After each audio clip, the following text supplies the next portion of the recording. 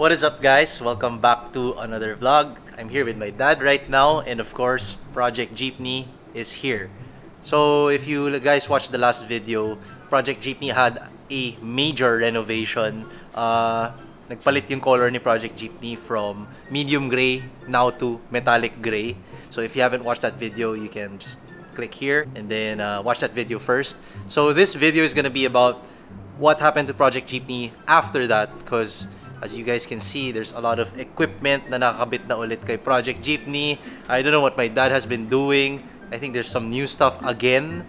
So it really never ends when it's my dad who's building a project car. So let's see kung ano bang mga bago dito. First thing you'll notice, guys, is the wheels nakakabit na. With the new tires as well, kasi hindi na yan yung BFG KO2. It's now the open country, rugged terrain. And then those are the steelies that my dad was talking about last time. What do you guys think? Let us know in the comment section below. Comment lang kayo. For me, it's kind of unique. I haven't seen anything, well, any build na nakaganito with that color. And yeah, my dad had it paint matched to the color of the car. Body color. Yeah, that's why it kind of matches with the car. Original color is black. Tapos meron pang red na striping sa gilid. Baduy yun. Buti na lang pina-paint mo. So yan, guys, I think this is available in Peter's Garage. So if you guys want to purchase your own set of steelies for your Jimny, the link is in the description box below for Peter's Garage PH. So ano bang bago?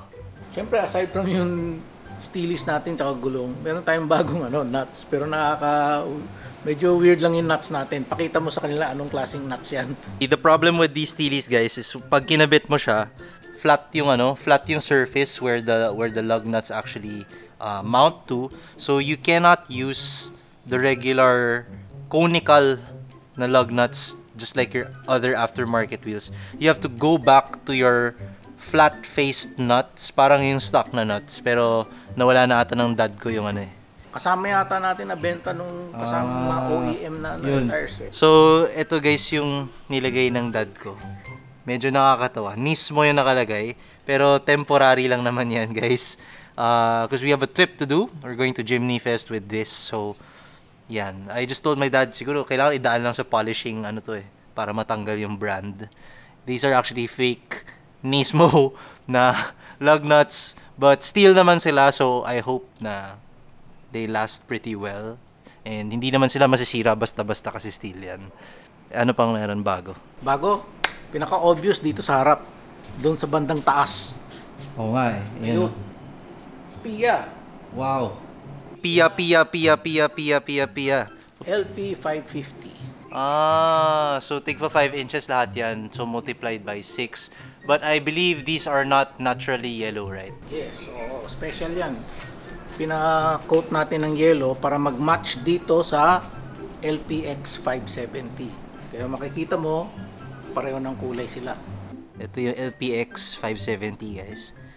And then yan yung LP 550. So overall, if you look at it from the front angle, guys, yan.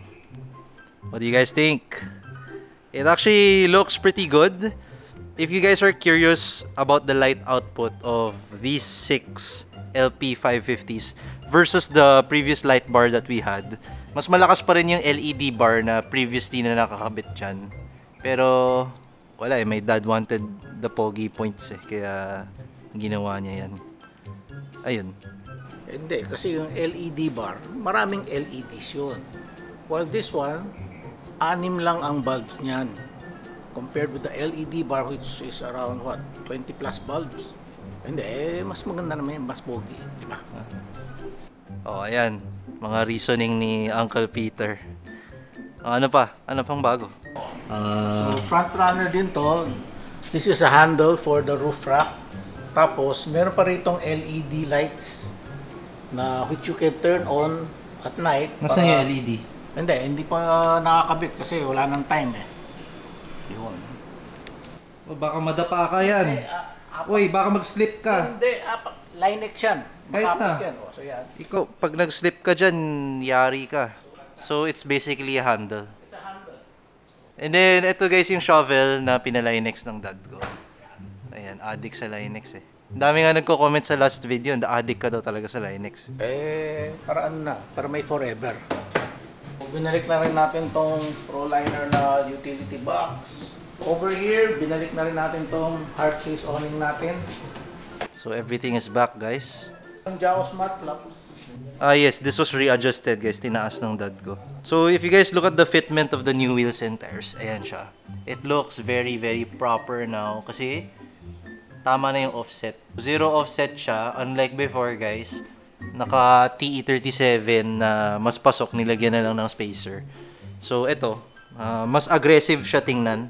You can see how deep it is. 235 na rin yung gulong guys, so mas tumaas ng konti yung ride height ng car. And mas chunky siya tingnan.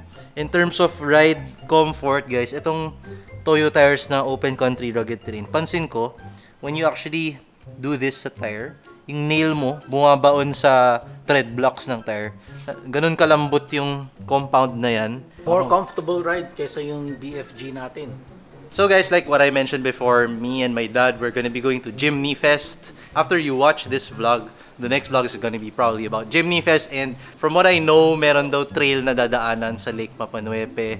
So that's gonna be something fun that we're gonna be doing. And then after Lake Mapanuepe, we're gonna head over to Zambales. So this time, ikaw na yung magdadrive. Okay. Doon sa trail. Oh, yun, para yun. ma-experience mo naman. Sige. Ako yung magiging cameraman ngayon. Oh, yun. Okay. Solid. Para enjoy tayo, guys. Yan.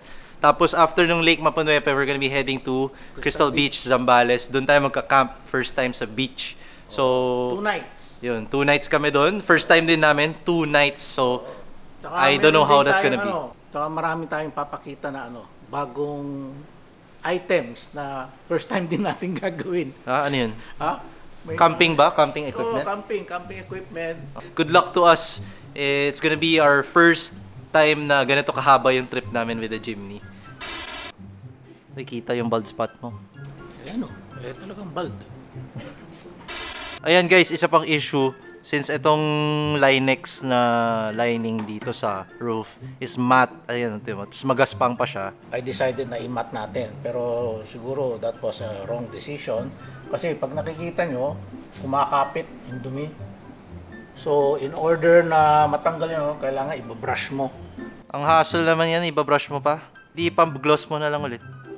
Tsaka na, pagkatapos na. That means ito rin magiging gloss? Siguro semi-gloss. Ha?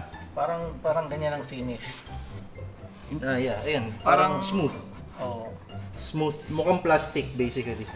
So guys, that's it for this video. Yun, update lang talaga on Project Jeepny kasi all the action is gonna be happening in the next vlog. So I hope you guys can like this video and subscribe para notified kayo pag na-upload na yung next vlog natin. Next week, it's gonna be about Project Jeepny. We'll see you guys next time. You guys take care. Goodbye.